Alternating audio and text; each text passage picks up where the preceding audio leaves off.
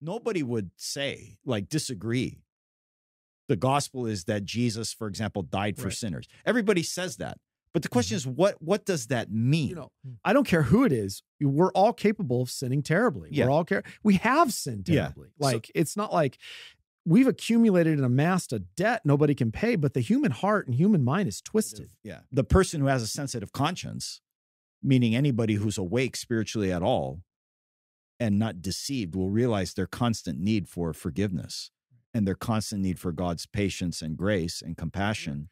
When you believe the gospel by true faith and you believe the promises of God, you are justified by faith right then and there forever. You don't ever fall out of that state, that declaration, that legal status that you have. It's done.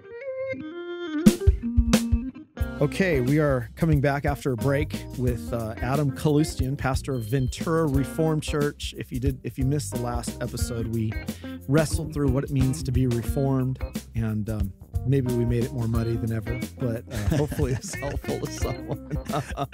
Maybe you did. I doubt it. Yeah, I muddied it. Yeah, I don't know about cleaned it up, but yeah, we could work on that. No, it's good to have you back, Adam. Thanks. Adam's at Ventura Reformed and does as a church plant in the Ventura Oxnard area. So, any watchers, you need to go over to Ventura Reformed, and it's a wonderful church. And it's a great effort, new plant, and they're doing well. So we're thankful to have you on the program. Yeah, good to be here. Thank you.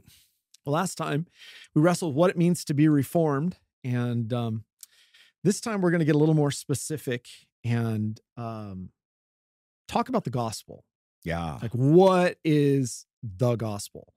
And today, for some reason, I mean, it's always been a struggle in the history of the church because, well, the gospel takes everything from us and gives us everything in Christ. But it's a hard thing for people to, I think, accept the claims of the gospel sometimes. I mean, it's called a stumbling block, right? Christ is stone, stumbling rock, and offense. But when it comes to Reformed theology, when it comes to what we believe, obviously, one of the great truths of our faith is what we believe about the Christian gospel, right? And gospel itself, meaning good news, right? Yeah. Let's start with that. Why has there been so much confusion? And maybe let's aim this a little bit at those who listen, because we're kind of, especially since you're doing church planning, we're trying to think about those who maybe these, you would think gospel would be familiar, but those who this concept's even new to. Yeah. Right? Like, that's important. So. Okay. Basic Christian way of understanding life. Yeah. God exists.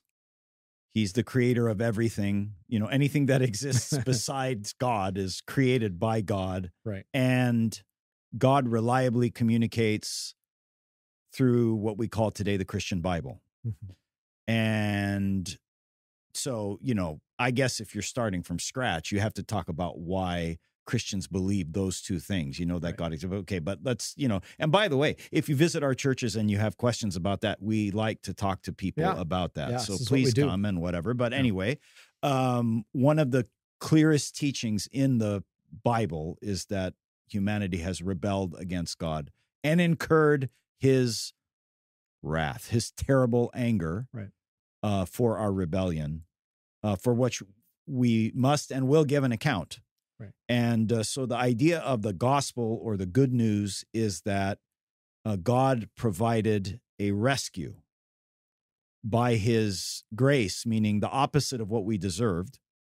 He provided a rescue from our perilous condition of being in the brokenness of this world, which is part of his judgment. You know, just so Christians don't believe that like death and misery and disasters are like natural in the way it should be. It's just part of life. Shrug your shoulders. No, it's an expression of God's, broadly speaking, his wrath against a rebellious world.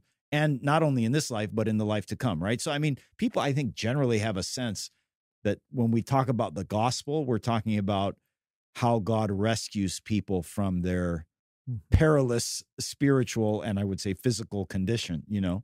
And so we'll get into that teaching in a minute. I mean, I to me, it's more interesting in a way also to talk to people in churches about the gospel. Mhm. I think, I'm turning 50 in December, and I think about we were saying like the broader evangelical churches, today. When I was younger, I think a lot of those churches and movements came out of and were started by people who had grown up in more historic Protestant churches who knew more of the Bible and who knew more what the gospel taught. But as time went on, so like those people had good biblical training in the gospel and these kind of things more clear. But in broader evangelicalism itself, like that, these historic teachings are not really understood or taught clearly, if they're even believed. And so I think people are, they maybe agree with everything I just said about what the gospel is, but it doesn't go any further than that. But here's the thing, like no Christian church or group of churches for, again, 2,000 years. So if you listen to the last program, we said, okay, Orthodox churches, Roman Catholicism, historic Protestants, or broader evangelicals today of all different kinds. Nobody would say, disagree. The gospel is that Jesus, for example, died for sinners. Everybody says that. But the question is, what does that mean? Mm-hmm. Like, now, this might be terrifying to some people, but to think about. But like, whatever church you're a part of, do you know what that church means? Like, if I just asked you personally, based on what you've been taught, what does it mean that Jesus died for your sins?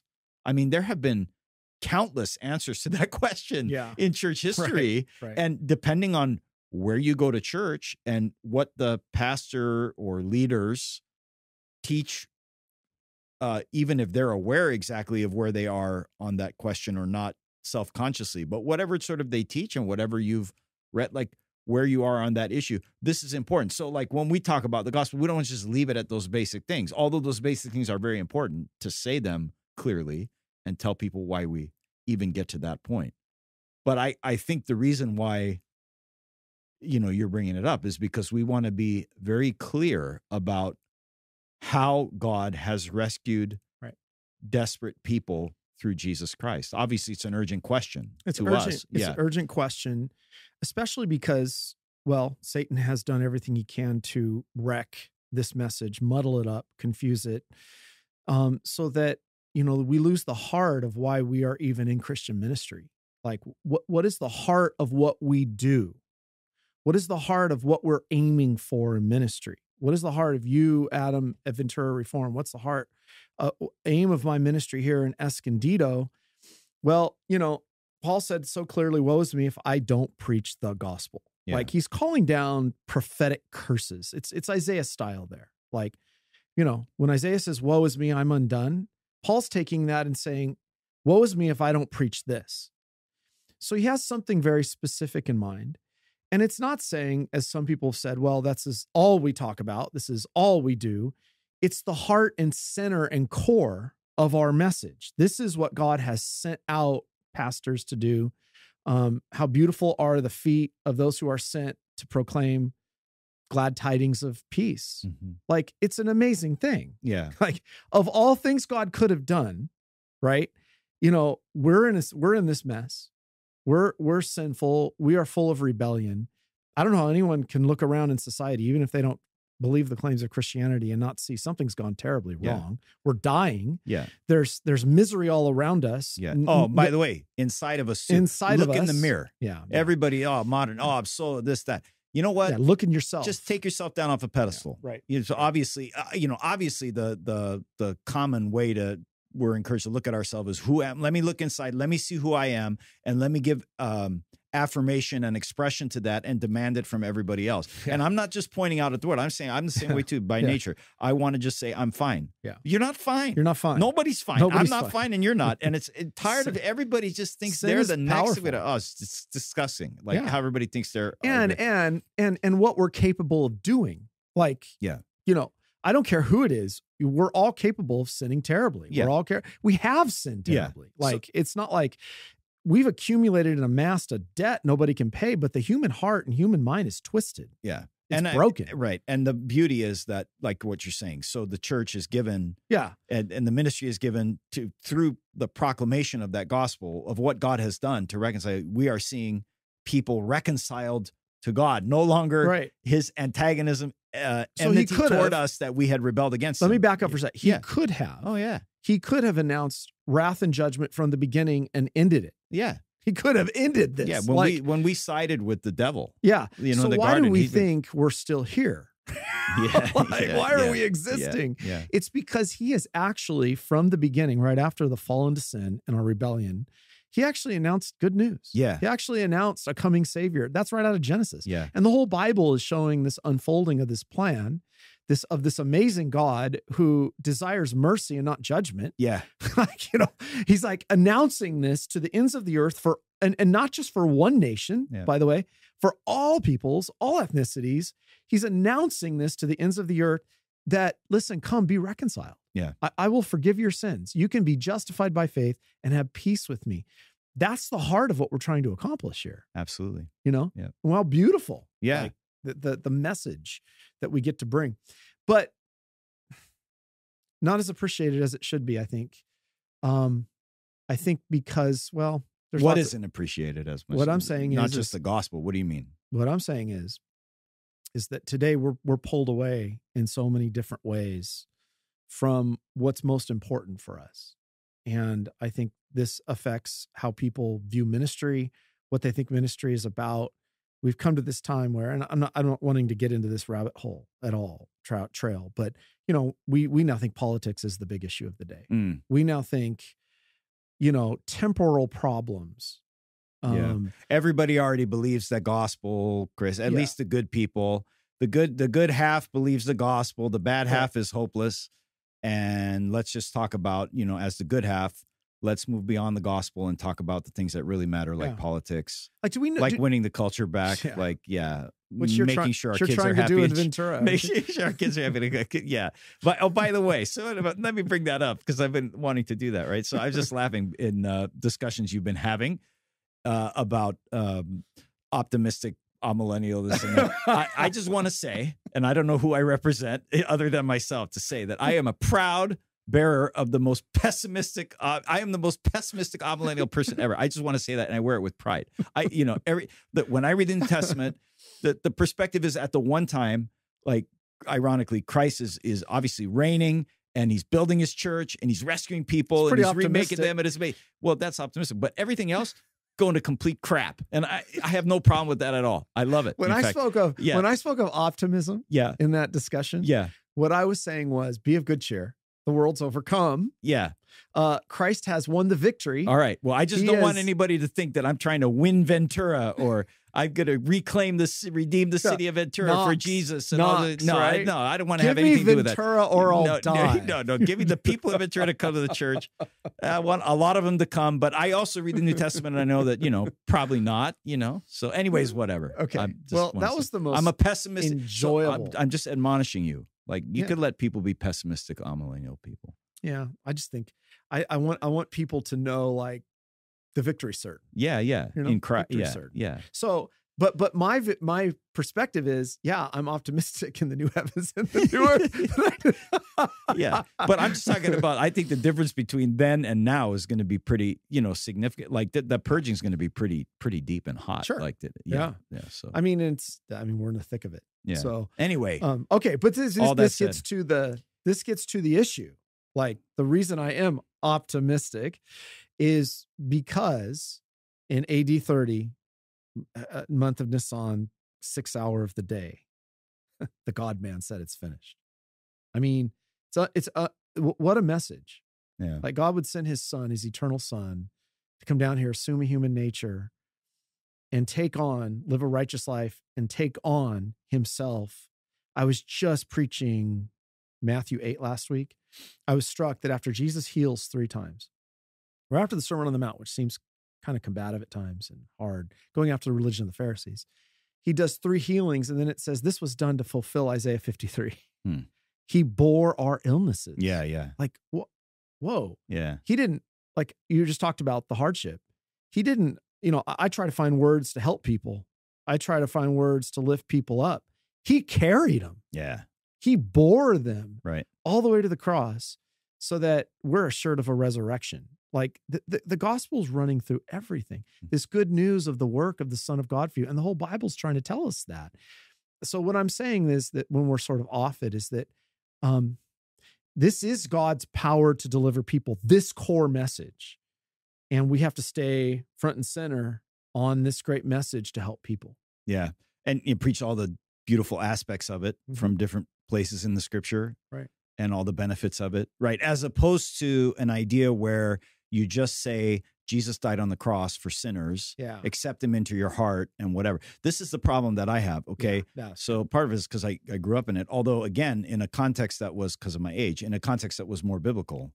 But, you know, generally speaking, like it's just assumed that people know what that means. Jesus died on the cross for your sins and accept him into your heart. First of all, what does that even mean? Not only Jesus died on the cross for your sins, but what does it mean that you're supposed to accept him into your heart? Right. This kind of language. What is communicated by having, a massive meeting where people are compelled with or obviously orchestrated emotional, things to make some religious decision that we know doesn't have like the staying power or whatever. It's a produced thing. Like I just what I find very unhelpful in the even short but medium and long term answer to my conscience and to people's consciences is really some watered down and unclear gospel. Yeah. What are we talking about? Right, So right. you're introducing the idea of Jesus suffering his whole life and especially on the cross, Right. To take the judgment that otherwise is outstanding against me in my place, and to preach that from all of the scriptures, for that to be the main, because that is the main message of the scripture. It's prophesied and foreshadowed in so many beautiful ways throughout the Old Testament, Jesus' life and teachings. And then, of course, he's fulfilled like in the actual stories of what he did. And like you just quoted from Matthew. And I think like that has to be the heart and center of the ministry. I mean, the same for no other reason too, that, the person who has a sensitive conscience, meaning anybody who's awake spiritually at all and not deceived, will realize their constant need for forgiveness and their constant need for God's patience and grace and compassion. And so they need to hear this over and over and over again in its full beauty. Let's come back to what you said, though, about gospel presentation. I think you're right that, well, there's kind of a reformed version of that too we can talk about, but sort of preaching that preaches the law heavy and then at the end says, don't worry, Jesus did it all for you. Just kind of this cheap way of preaching Jesus. Yeah.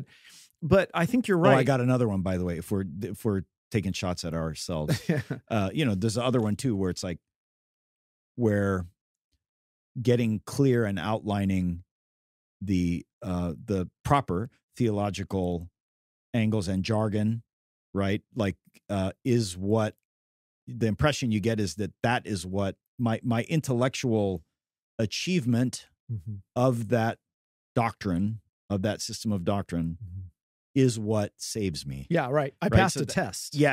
I right. So I have the secret insight into predestination, and therefore God loves and accepts me. No, I run into that too, and that's a big deal. Yeah, that's a big deal. That's a huge problem. Yeah, and that was one of the things that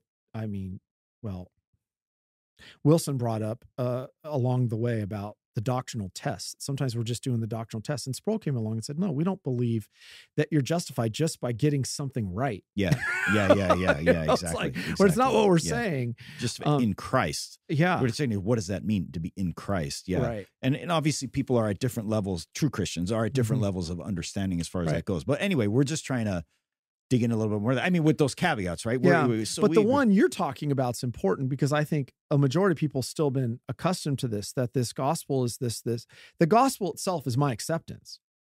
Oh, yeah. The gospel, the gospel itself is that I made this momentary decision, and therefore, and I'm good now. Thanks. I'm good now. Thanks. Like that's been a common presentation of the gospel in America. And I remember one time, Adam, I was preaching at a church, and they were doing the Billy Graham, last crusade of Billy Graham was happening down here in San Diego.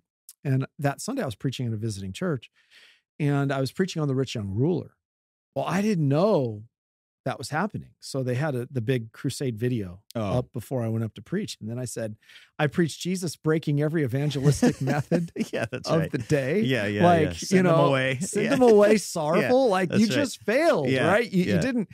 And the point is there was no real, I mean, if that man had followed the sort of common approach that we are so used to, Jesus would have said, you know, hey, great. Come on in. Just accept me. Sign on the dotted line. You're good. Yeah. No, Jesus pressed him with the claims and the diagnosis of sin, and pressed him with the law of God so as to search him and to try him. And it found him failing. And he didn't understand even who Jesus was. Sure. He didn't even know really who was standing in front of him. And he wasn't willing to turn away from sin and look to Christ. So the point is like, when we're talking about the gospel, we're talking about the power of God to set us free. Now, I'm not saying that it's our work in any way that sets us free. Even the faith we have is a gift. Right. I think that's important. But that it's God's means when he announces this good news that we receive by faith. It was a work done outside of us. We have everything necessary to deliver us from all of our sins and justify us right then and there. Absolutely. Yeah, the two sides of it. The one side, we already expressed the idea that Jesus suffered his whole life, you know, from the moment of his conception, and especially on the cross, and absolutely objectively took our judgment fully away. So he was condemned in our place so that we will not be condemned when we stand in the judgment. So he took our sin on himself. The other side of the coin is, the second thing is that he was always perfectly obedient in his thoughts, in everything he said, and certainly all of his priorities and the decisions that he made and the actions that he took. They were all obedient and earning God's rewards, meriting God's rewards. And that perfect obedience that he worked for us is credited to us, given to us. It's like a robe that the Father puts on us as if we did it ourselves, so that we stand in judgment. Not only we don't have anything outstanding against us because Christ was already judged in our place for us, but we are treated as beautifully obedient and worthy of all of this new heavens and the new earth, of the glorification, the resurrection, everything great that we could have never earned ourselves. Yeah, right. All of that done for us. And the Spirit opens our heart to see our desperate need for those things, cry out to Christ, and receive him by faith. And we're saved. Like, that's amazing, right? Amazing. This is gospel. This is, so look, like, maybe we'll talk more like in detail, but it's not necessarily all that complicated to differentiate what we just said as the basic gospel with that and the other corruptions of it in church history. So, you know, again, if you have Orthodoxy or Roman Catholicism, you know, our argument is going to be that although different systems of different kinds in those groups, the basic issue is that moral and religious works, so moral works just meaning everyday life decisions about what you do and what you don't do, and religious works, you know, self-explanatory, things you do in the church or whatever. Moral and religious works do not contribute to your standing before God as clean. Yeah, and so, really I mean, we can go down into like all different applications of that as you're opening the scriptures, and as we could talk about in church history, how this played out, this controversy played out. But this is the difference. So this is one of the 2 or 3 major differences between an historic Protestant church, the Lutheran, the Reformed, including the Reformed, including the Presbyterians, the Reformed, and the, you know, High Anglicans, whatever you want to say. But historic Protestants believe this gospel that we're talking about. The other groups don't agree with what we just said, by the way.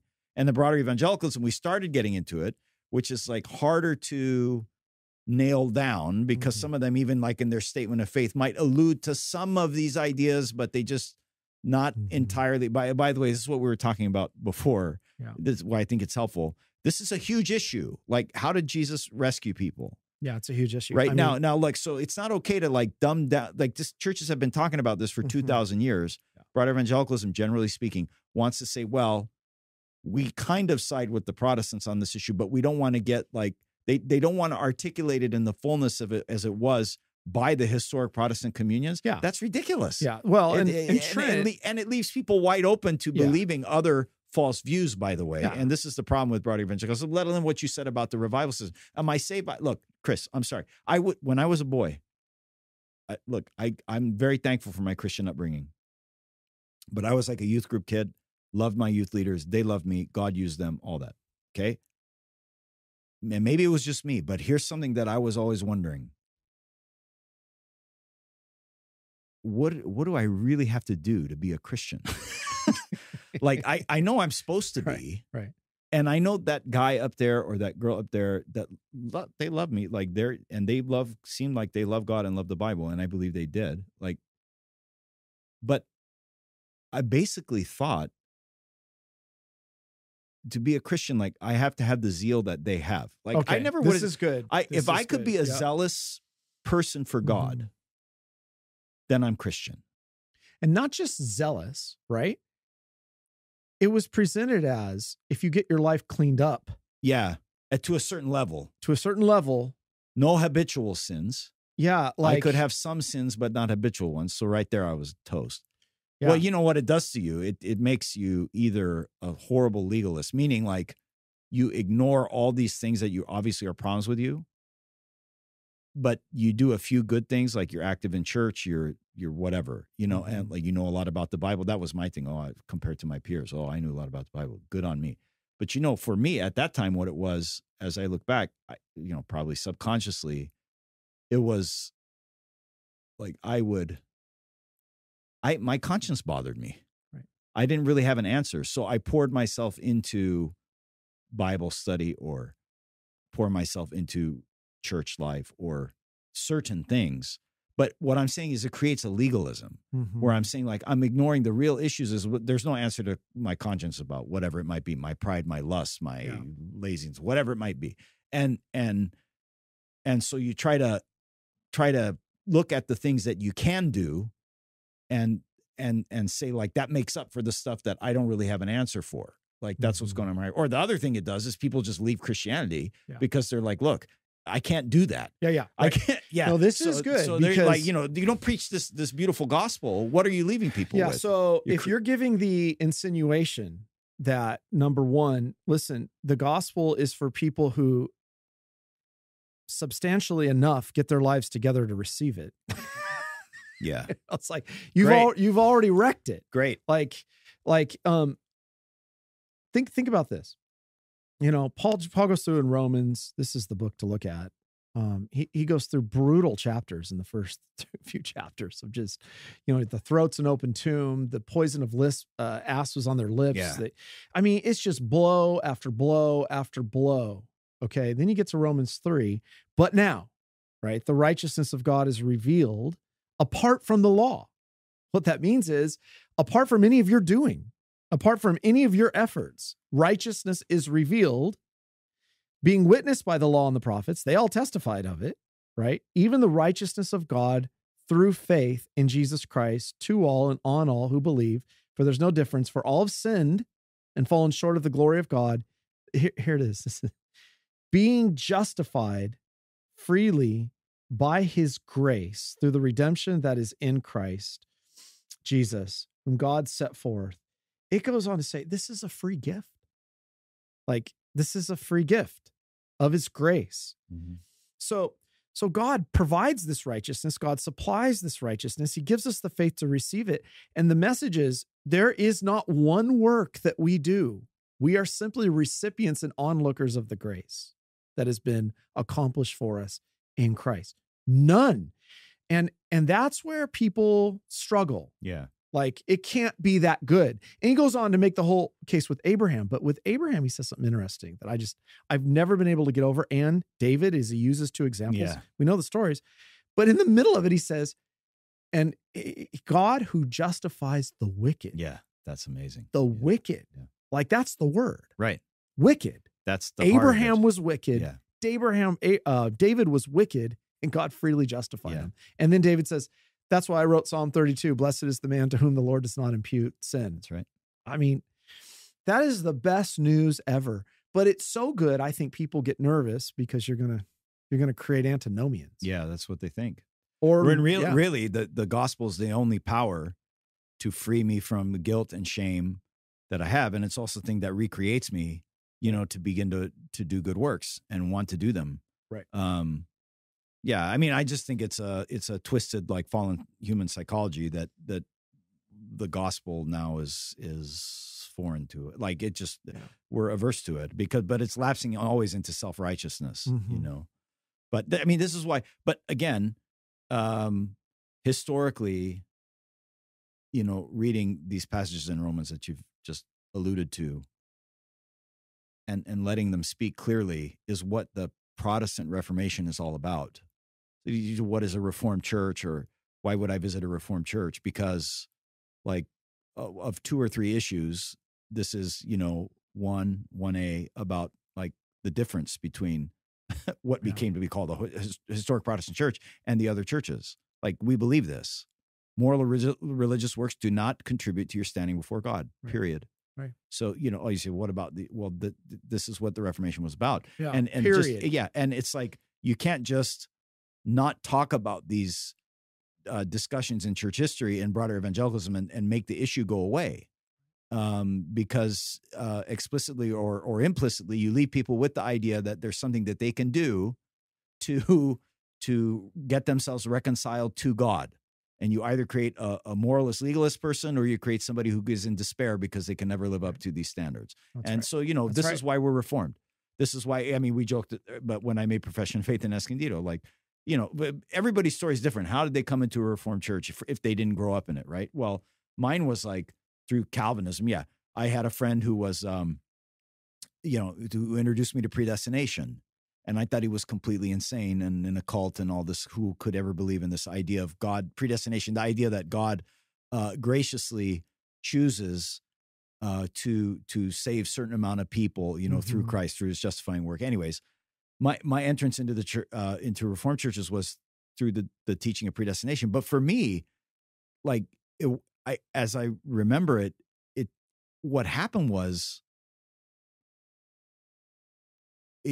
it really humbled me out of the legalism.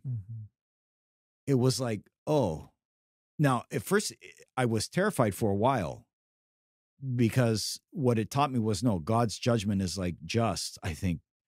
And whereas before I pretty thought I must have been good enough, like God would accept me for what I was, but this made me realize, wait a minute, the only way for anybody, like, God's grace is so powerful because the sin is so powerful. What that made me see first was my sin.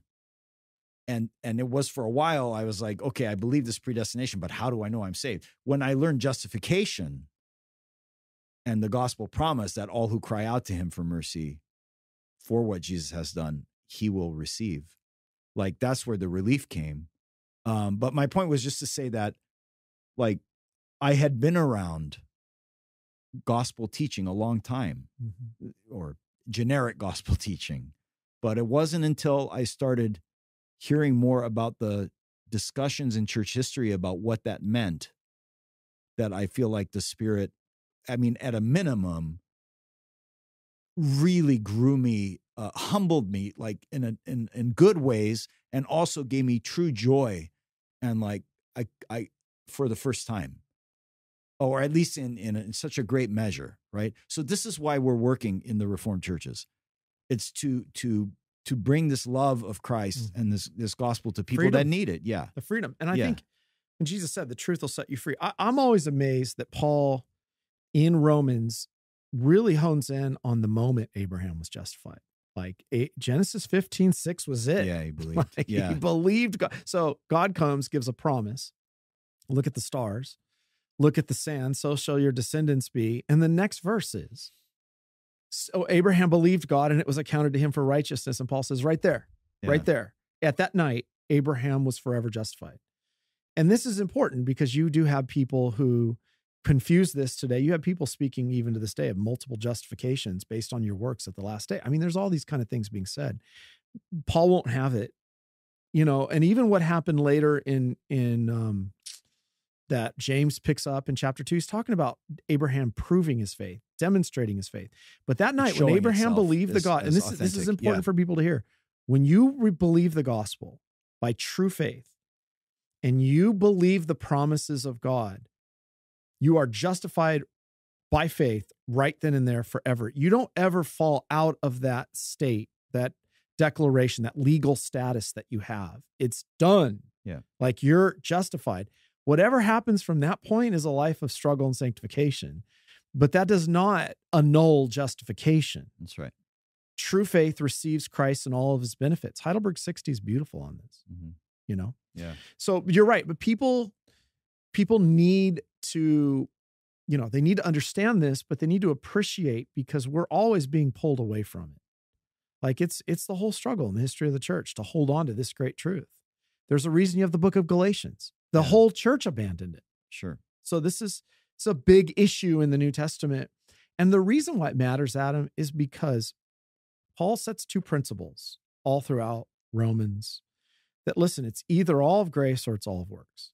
There's no middle ground here. Right. It's not like it's this mixture of how people kind of commonly think that my good will outweigh the bad. That's not a de facto position. Christ fills in the cracks where you messed up a little bit. It's a de facto position of your average unbelieving neighbor. Like if you say, how are you going to go to heaven? You do the evangelism explosion thing, which I know you do all the time. Yeah, so, that's my method right there. Yeah. But anyways, if you ask that question, you know, you're going to get the sort of default answer, right? I'm a good person. But then you go through, well, have you ever stolen or whatever? You're not in this middle position here. It's either all of your works or all of grace. Paul sees no middle ground. So if you're going to try to stand on your works, you got to do them all. You got to be perfect. Yeah. If not, it's all of grace, which is why we say grace, because it's all of Christ who's given to you, for you, in your place as a substitutionary atonement. Right. It's the best message God could ever give us. Yeah, absolutely. I mean, what a God, as I coming back to earlier, what a God who could have judged us instead announced this to us and sends out preachers everywhere to preach this message that sets people free. Yeah. My concern is that you know, if it's understood and believed this way, it gets papered over through other, you know, meeting other people's needs, right? This is the primary engine of the modern ministry model, modern church. So I see this a lot, you know, in my upbringing in Southern California and still through to today. Like I think I mentioned it before, you know, there's a pattern for ministry where it's like meeting people's needs where they add in programs for it, which I think can be good. But again, if it's not prior to that, if the gospel ministry is not established in a place and ministered in that context, then all we're doing is being like a social service organization, which has its place, but it's not the Christian church, if that's all it is, right? So this is kind of the concern that I see. I mean, so I, you know, to summarize my thing is I you know, are people clear about this gospel? Are the preachers clear about this gospel? The church leadership clear about this gospel? Is it explicitly taught, proclaimed? Is it the center of the ministry? You know, these are the answer to a lot of these questions is simply no, you know, and my son said to me the other day, so he's starting at high school and he's in town at a public school, and he, you know, he has his group of Christian friends and contacts and Christian teachers there that are, you know, kind of a support network. But yeah, some of his friends, you know, he mentions, like they're critical of, say, like Roman Catholicism or whatever. He says, but I'm not sure they know why. Yeah. You know, they know, like, in their opinion, Catholic is bad or something. It's like, well, they know why. Like, do they know the good things about it?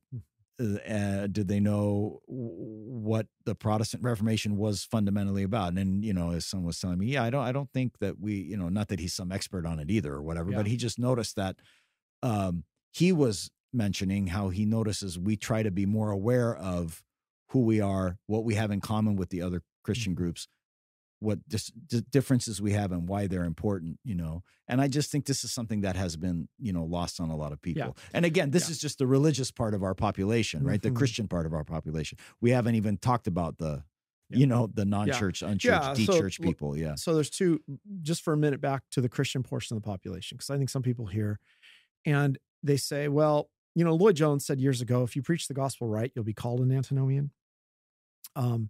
There's sort of been a modern surge of attack against overemphasis on this as if it's just a justification gospel message only.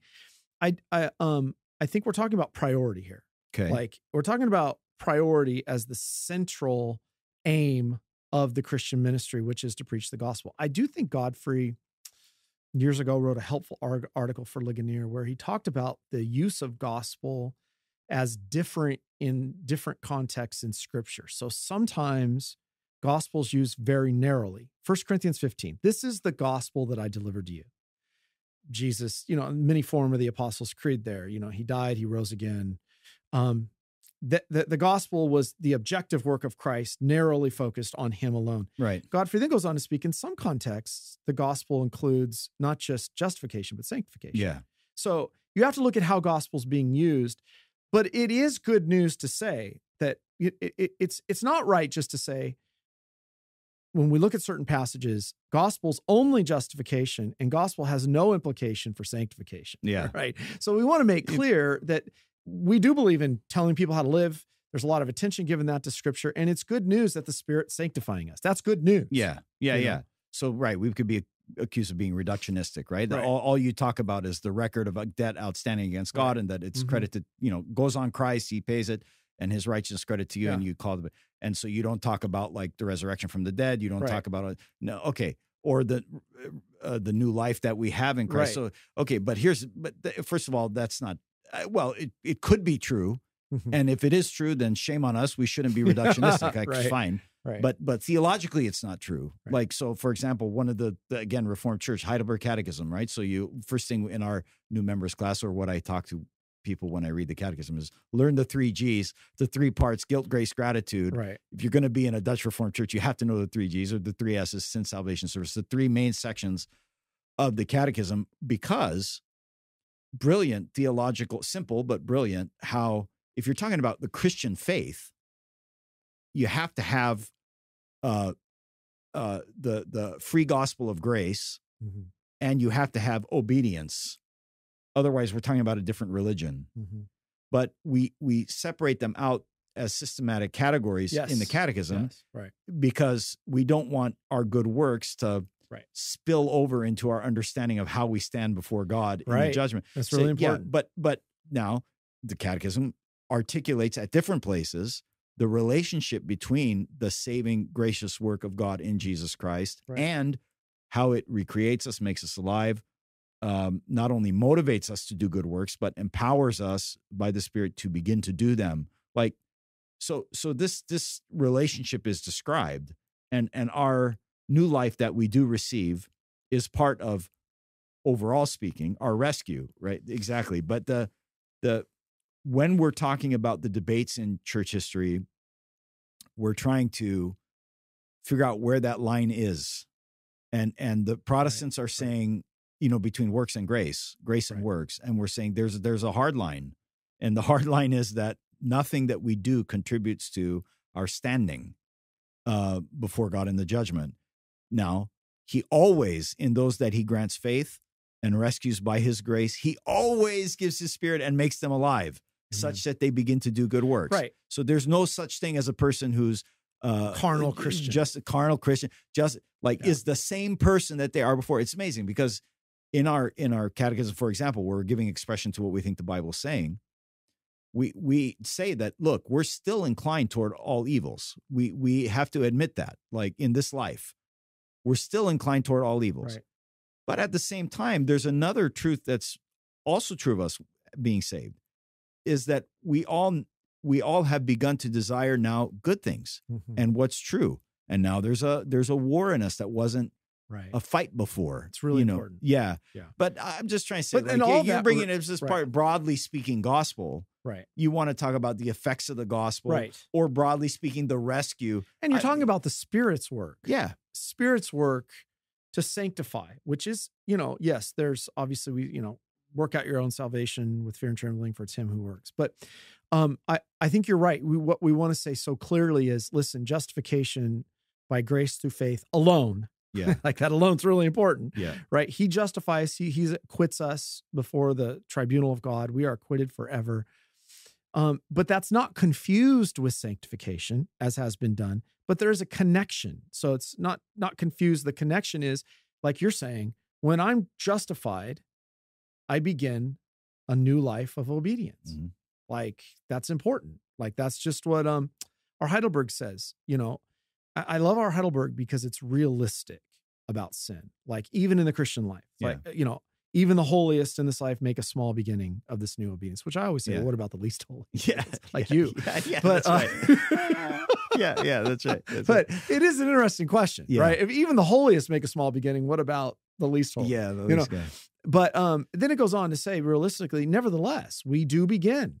We begin to live according to all, not just some, but all of God's commandments. Right. Yeah. Like, so it's a Romans 7 struggle. That's going to go on, but that doesn't alter or change because you're in the struggle or fail or even get knocked back or stumble or have a backsliding sin. It doesn't take away or somehow remove the status you have been given as acquitted before God. Yeah. Yeah. I mean, I have a simple thing, but when Jesus teaches his people to pray, teaches us to pray as part of our regular prayer, forgive us our debts. Like, what does that assume? That assumes that Christians will still sin. Mm-hmm. Yeah. So here's your regular prayer as a superhero Christian. Guys, disciples, teach us to pray. Here you go. Forgive us our debts, right? Yeah. So but that's very encouraging because he knows and he tells us to, confidently approach the throne of grace because of his work and ask for and receive the forgiveness of our sins. Yeah. And I think, there's the once for all sort of justification, that declaration that happens, but then there's the polluting effects of sin in life. So he knows you're going to continue to come to the throne of grace to have your feet washed. Yeah. I mean, that's the Christian life, right? Yeah. And just like grieving him, like do not grieve the Spirit. Yeah, it's like he's our Father. Now you can make him make him angry, not in the condemnation sense. Yeah, exactly. If our sons offend us or do something terrible, we love them. We're grieved. Yeah. But they need to come make it right. Yeah. Like that's a simple knock deal. it off. Yeah, knock exactly, it off. Exactly. Right. And like if one of my kids, as they did recently, gave me attitude. Yeah. I love them. And I said, listen, you're not your children? I thought you were a pastor. They're perfect. Everybody, we just look at your family on Sundays and we just think, nobody has that problem with my family. We're very much, nobody will put us on a pedestal. So we have that advantage. Forgive me, Lena. I said to my child, listen, it's wrong to talk to me that way. Yeah. And that was very disrespectful. Yeah. I love you, but you're not going to do that. Right. And they said, Dad, please forgive me. Yeah. Like, that's beautiful. Yeah. There you go. Like arms are out. Yeah. Yeah. There you go. That's the goal achieved, right? Yeah. Like it's that humility. It's that contriteness that helps to repair the relationship when sin gets involved, when sin pollutes. So anyways, I think it's just good to remind those who listen, like the heart of what we're trying to do in ministry is John 8, you shall know the truth shall set you free. You should be set free from and understand what Romans 8:1 is saying to you, or Romans 5:1. Having been justified by faith, we have peace with God. Or Romans 8:1, there is therefore now no condemnation to those who are in Christ Jesus. Like that is the heart of what we're communicating, of the great benefit and work of Christ to cover you from all your sins. And so that on that day you will stand, having boldness to stand because of Christ. Mm. We want people to live in the joy of that. Yeah. The joy of forgiveness, right? And that's the liberating message of the Christian gospel, that when people understand it and believe it, it indeed will set them free. Mm-hmm. Mm-hmm. So, yeah. All right. Well, thanks for coming on today to talk gospel and justification. Thanks for having me down, Chris. It's good to be here. Go get lunch and maybe we'll come back and do another. Thanks, Adam. All right.